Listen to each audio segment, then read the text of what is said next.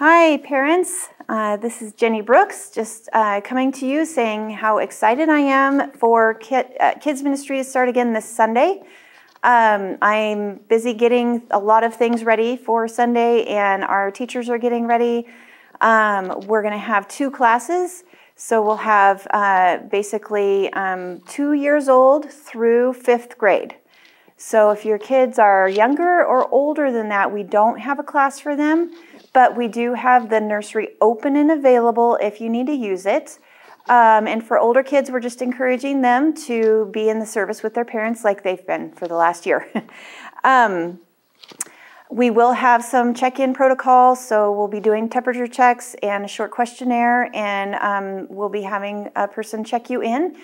If you are interested in trying to do the app on your phone to check in your child, there is an app under Planning Center for check-ins. So feel free to go there and try it out.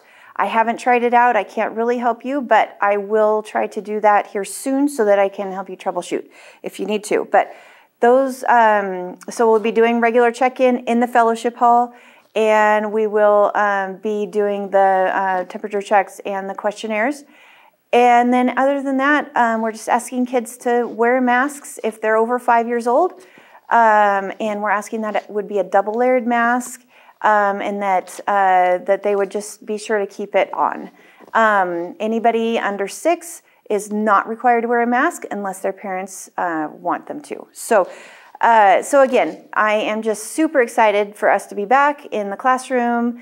Like I said, we've been working on the classrooms, have a little bit of some new paint and stuff that has gone up, and so we're just super excited to be back together and looking forward to starting up again and seeing the kids on Sunday.